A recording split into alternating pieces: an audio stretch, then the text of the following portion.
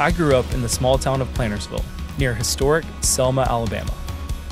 No one in my family went to college, so when I was young, I didn't think much about where I might go, other than to cheer on the Tide on a football weekend.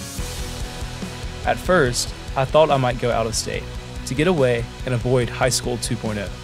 But when I came to UA, I knew this was the right place for me. I'm meeting people from all over the country, with different ideas and different perspectives, and it's all right here in the state that I love to call home. The opportunity to build a big, diverse community of friends through all the ways I'm involved on campus has been amazing. At the end of my freshman year, I was selected for Capstone Men and Women, the university's official ambassadors, and last year, I was elected president. So far, I've led over 400 tours of campus. Through Capstone Men and Women, I've grown in every imaginable way and have developed leadership skills that will benefit me for the rest of my life. I'm Preston McGee, and I'm building my legendary future at the University of Alabama. Roll Tide.